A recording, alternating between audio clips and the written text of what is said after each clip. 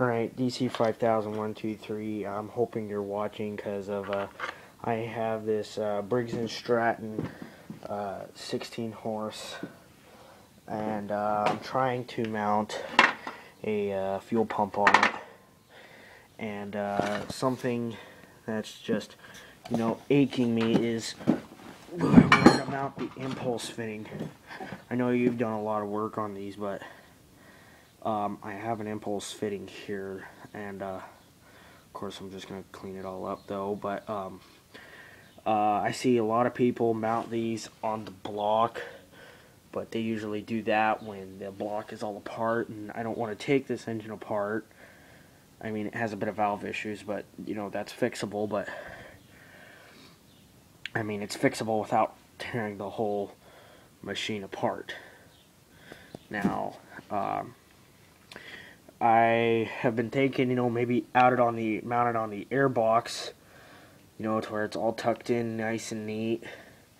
But the only way it would work is if I made like a plate to where it would restrict it to having to suck a lot of air, impulse through there.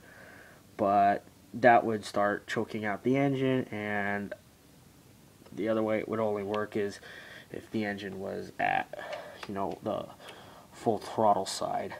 So, and the other decision I've made is there's this little piece on the intake right there, and I was thinking maybe drill a hole in there and push this up in there and run my line to my fuel pump through there.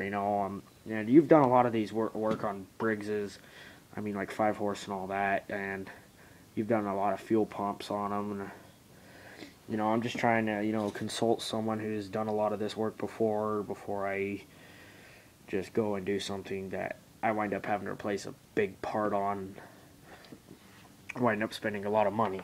So yeah, but this is going to be a racing lawnmower. That's not going to be the front end. I'm in fact going to probably do a custom exhaust, and maybe just redo how the exhaust is mounted all together, some of that nice stuff, maybe add a header on it, that sticks her down. I mean, it's a work in progress, but just trying to find some way to mount this whole thing a lot easier.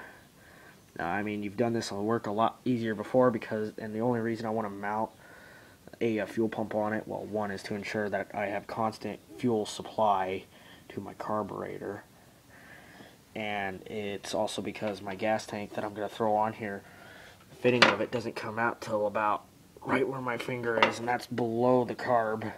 Even if I am on a slant, it'll barely feed my carb. So thought I'd just make this a video, showing you what I have and what I have to work with. And I mean, if I ever, need to like put this engine on something else, I can just add like a shut-off valve in my impulse line. It's no big deal.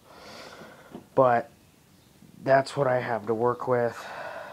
I'd really appreciate it if you maybe commented, gave me a tip. Alright, thank you.